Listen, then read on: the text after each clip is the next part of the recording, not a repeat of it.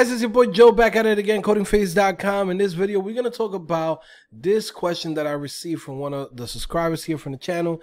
And he said, hey, can decide whether to go with Shopify app development track or the front-end development track, right? And what I will say is, guys, that either one is fine, right? And you know why? Because they both overlap each other.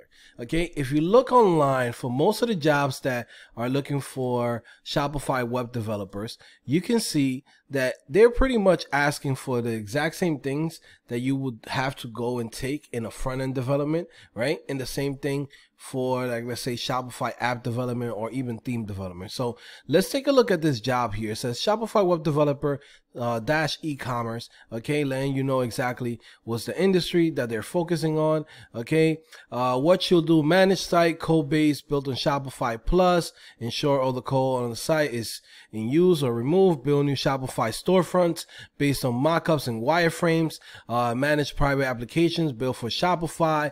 Okay, construct design solutions with e-commerce team, work closely with UX designers, work closely with brand managers, etc. Okay, and if you start looking into here, it starts showing you, hey, some experience with Shopify Plus. Okay, also to experience with Shopify and Liquid template engine. Okay, building, maintaining private apps on Shopify is required. All right, experience with Laravel, PHP, MySQL, React, Vue.js, Node.js preferred. Okay, pretty much what they want is for you to actually know at least one of these frameworks. Most likely they are using React. So again, if we go into here for, let's say, front-end development, and you look at my curriculum that we teach at CodingPhase.com, you can see these are the things that we teach, right, in the front-end stack. Okay, we got text editors, HTML, CSS, terminal for developers, advanced CSS, Flexbox, and grid, CSS animation, Sass like a pro, get like a pro, future-proof JavaScript, JavaScript animations. Everything in here is all about JavaScript and the basics of it. Also, to how to make responsive HTML emails. So even though you're working in e-commerce, all of the skills in here, they're going to be useful because you are going to be doing emails. You are going to be creating transactional emails for that e-commerce company. Okay. How to deploy your website, right? Debugging like a pro. Learn how to debug. Learn how to find the errors. Learn how to actually find the solutions once you find those errors. Okay. Object-oriented programming with JavaScript is a must. Okay. jQuery, ES6 to ES10 and beyond. All right. React quick and easy, Redux the easy way, React to Infinity, React Native. Those are the things that most companies are looking for, even for a Shopify developer. Even though, again, don't get this confused. Some people think that just because you're focusing in Shopify, think of it like this. Shopify is the e-commerce industry, okay? So you're focusing on web development, which it could be in the front end, the back end, or being a full stack developer, but then you're also focusing on a specific industry and the needs of that industry. Now, when we go into the Shopify app developer, we can see that pretty much most of the things that are in the front end stack, it's also in here. The only difference is that you're going to learn more about, you know, PHP and Laravel, which is a back-end framework. You also learn about Express and Node.js, Koala, right? Shopify app development with Node.js, advanced Shopify app development with PHP and Laravel, Google Analytics and Facebook and Google Ads marketing, right? Those are the things that companies really care about, okay? So at the end of the day, they both overlap with each other. So if you choose to go with the front end stack, okay, learn the front end, and then from there come back in and say, I'm gonna learn Shopify either theme development or Shopify app development, right? All of those skills that you learned on the front end, you could literally drag them and bring them with you, okay? It's not something different. It's not like, oh, all of those things that you learned in the front end is not useful. It's literally the exact same things. The only difference is that now you're going to learn more specific skills for Shopify. So either way is still good. Okay. So even for those of you guys that maybe have learned in other places, you know, you already know the front end, you already know the back end, right? And now you're planning on learning Shopify development at CodingPhase. Like, literally, those skills that you already learned, they're going to be useful, okay, for this. All right. For those of you guys that don't know, when they talk about Shopify Plus, most of the time they're talking about working with Shopify as a headless CMS, meaning that you're connecting to Shopify, right? And you're basically building a website from the ground up, okay? And connecting to Shopify through APIs. There's a lot of companies that's doing this right now, and I'm going to show you guys a couple of examples. All right, guys, so now let's look at the websites that I told you that are all using Shopify Plus and using the storefront API from Shopify, basically using Shopify as a headless CMS. Most of these companies here, you're going to see that they're all using React. And a lot, like I said, a lot of the skills that you're going to learn in the front end stack or even as a React developer can easily be transferred to becoming a Shopify developer. Okay. Especially once you're working with this type of companies, because this is the technologies that they use. Okay. So again, this is Inkbox. They sell tattoos, basically fake tattoos that look real, for adults, right? So tattoos is no longer for little kids no more. Now, you know, grown people want to be putting tattoos on themselves, you know, little fake tattoos, and that's fine, right? It's better than having something permanent that maybe you won't like it in a few years. Okay. So Inkbox is one of the companies here. As you can see, it's super fast. Okay. We also have Staples. This is definitely another company that's using Shopify as a headless CMS, using their storefront API.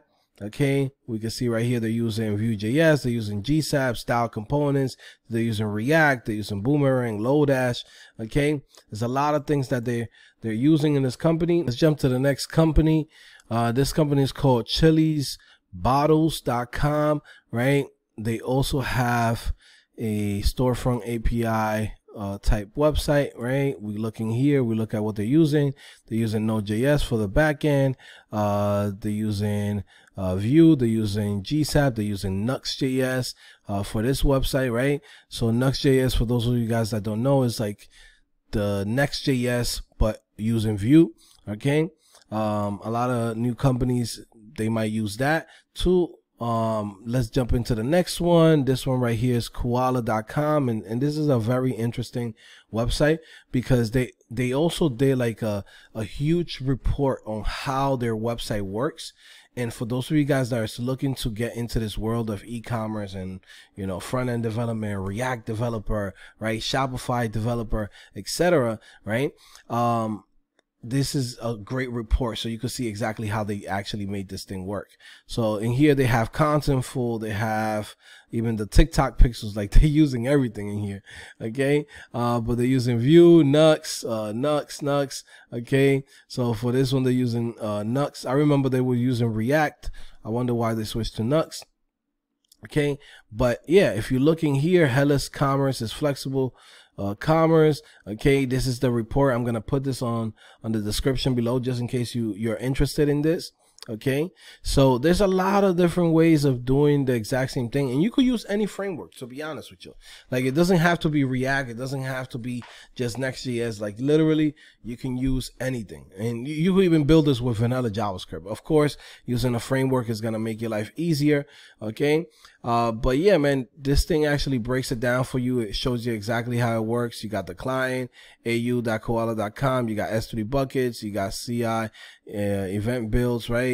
PWA, right? Pages, API, products, right? Cart, right? You got the shop client, right? The checkout.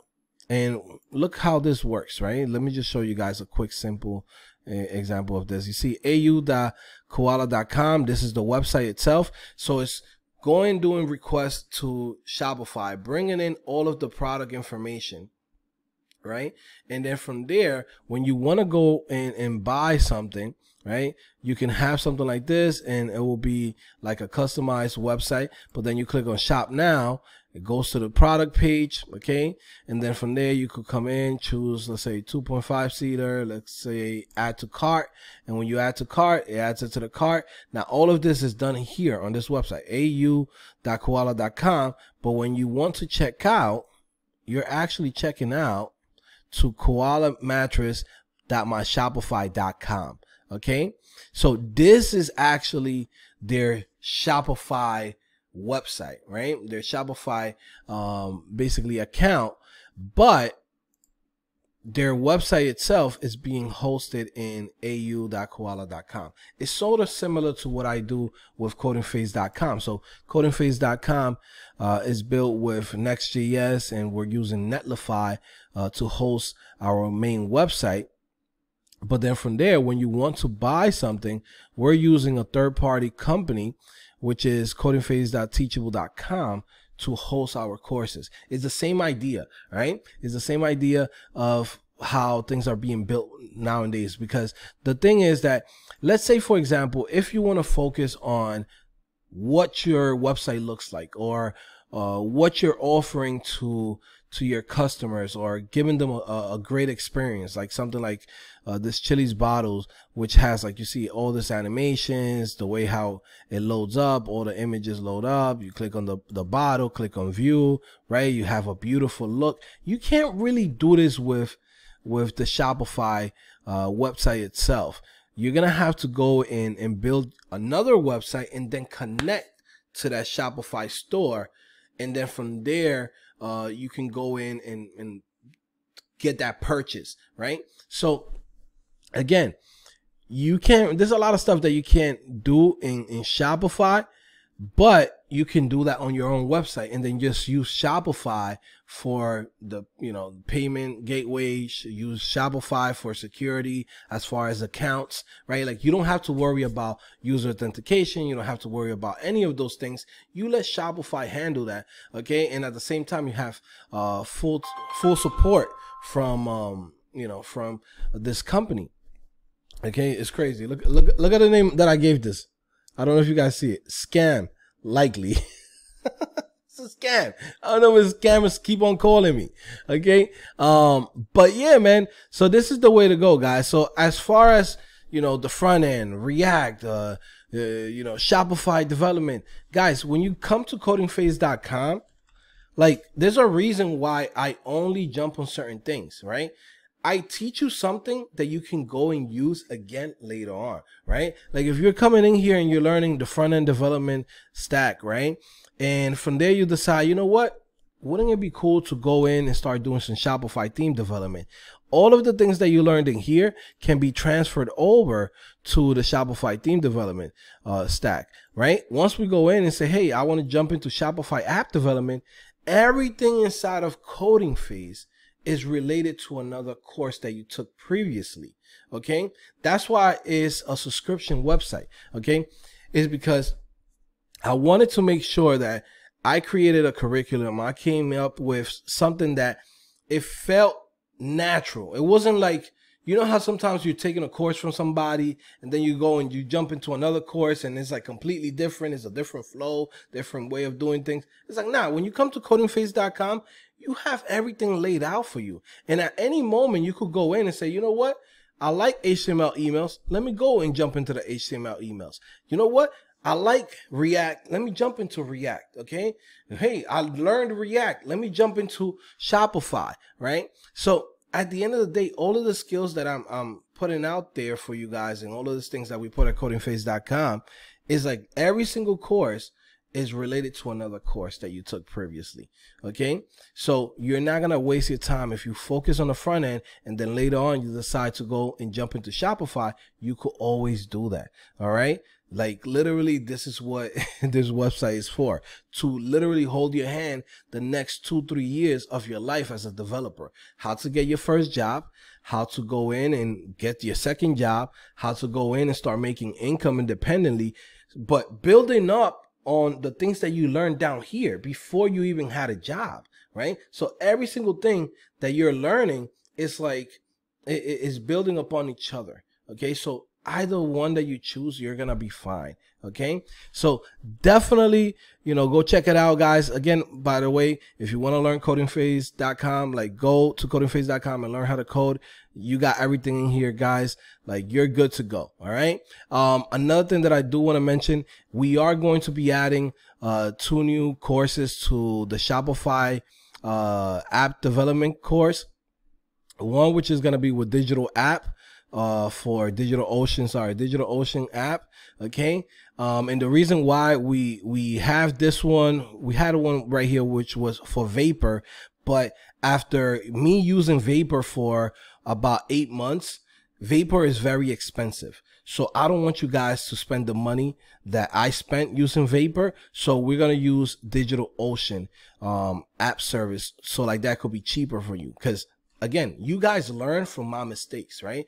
Vapor is great. It's a great automation system and it's amazing. But at the same time, it's very expensive. It's like $45 a month. And then from there, you got to pay for AWS. So easily you could go in and just to host simple application, it could easily go to $100, $200 per month. Okay, with DigitalOcean app, sorry, I can't speak right now, but DigitalOcean app, right, it's way more cheaper. So we're gonna be adding that course to the Shopify app developer, and we're also going to be adding, once we finish this React career bundle that we're doing right now, we're gonna jump into creating a Headless CMS website using the Frontend API, all with React.